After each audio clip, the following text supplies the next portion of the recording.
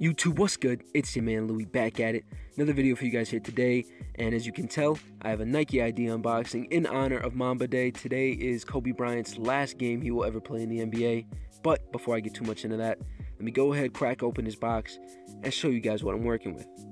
Okay, here we go. Nike Kobe 9 Elite Low Flyknit. I was super pleased to get my hands on these when these were on Nike ID. Kobe's always had the best silhouettes out of the Nike's big three between him, LeBron, and KD, at least in my opinion.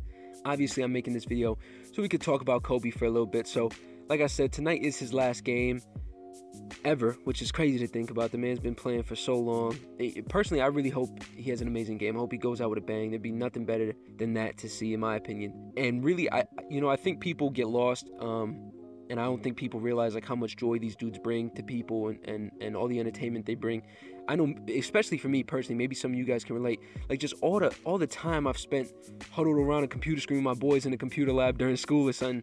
You know, instead of doing our work, we're sitting there watching mixtapes and basketball highlights. And Kobe's always been a part of that.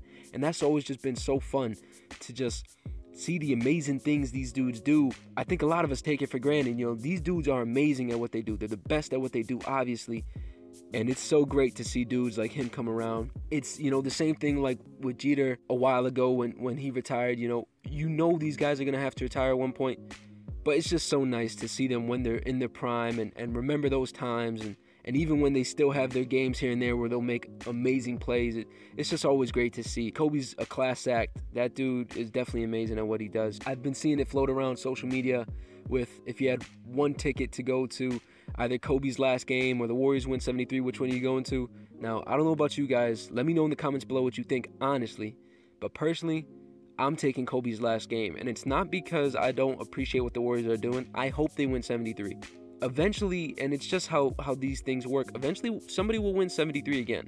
Somebody will win 74. You get what I'm saying? Like, eventually, that'll all happen. Teams just get better as time progresses. As more people want to play the sport, teams will get better. But regardless of any of that, there will never, ever be another Kobe Bryant.